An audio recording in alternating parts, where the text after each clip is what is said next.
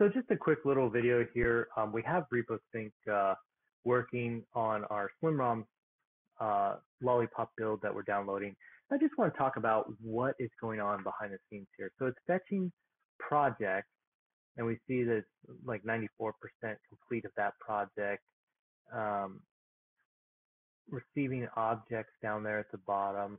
A lot going on. So what is actually happening? And what we see is that it is essentially like when we were using get from the command line. It was going out to get these repositories online and bring them down to your computer.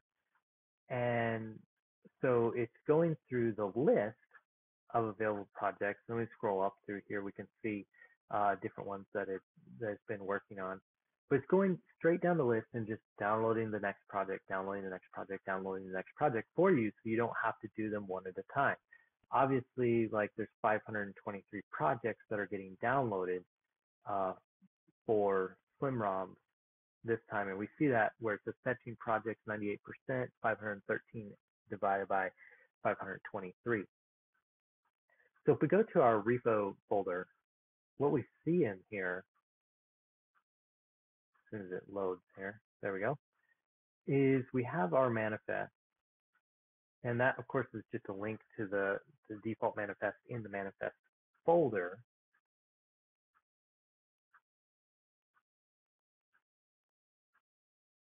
Once that opens up for us, there we go. So default.xml, we can open that with gedit or gedit. Excuse me. And there's our XML with all of our files. So it's named some specific remotes like AOSP, which is the Android Google Source.com.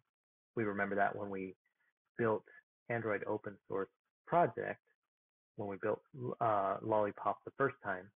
And then we see, remotes like GitHub, and then we see some default branches that are specified. So the remotes tell it different places that it's allowed to download from. And then it's going to start listing all of these project files. Now, all the project files, if it doesn't specify where it's from, it's going to use the default.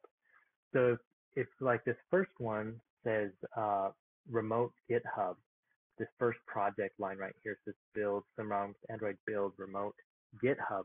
So that specifies that it wants the remote GitHub. But the one below that, that ABI CPP, has no remote tag on it. And since it has no remote tag, it's going to use the default one.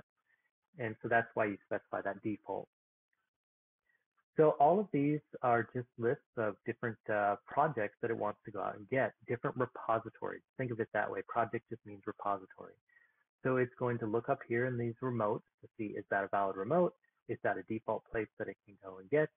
And then it goes out and gets that particular repository and downloads it.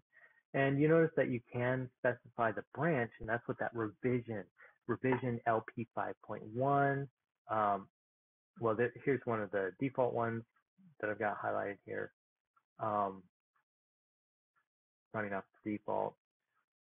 Here we got the next line. It's going to be remote to GitHub, and revision is LP 5.1. So that's all that's happening behind the scenes in that repo sync.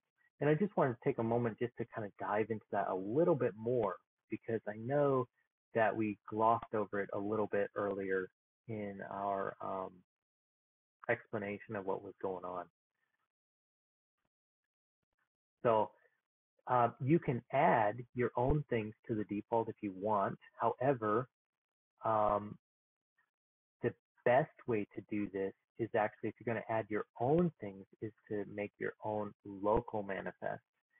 And we looked at that, of course, earlier, and we're going to look at it again when we add a phone that's not in the system that we're trying to build.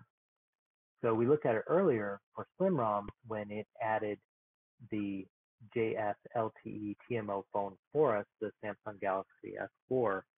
And that was one that was in its build list, and it went ahead and added that to the local manifest. But we're actually going to look at how we can do that ourselves to add one that's not in that list. So again, it's just going straight down this file one at a time and downloading all of that information. So just wanted to take a moment to touch on what's happening behind the scenes.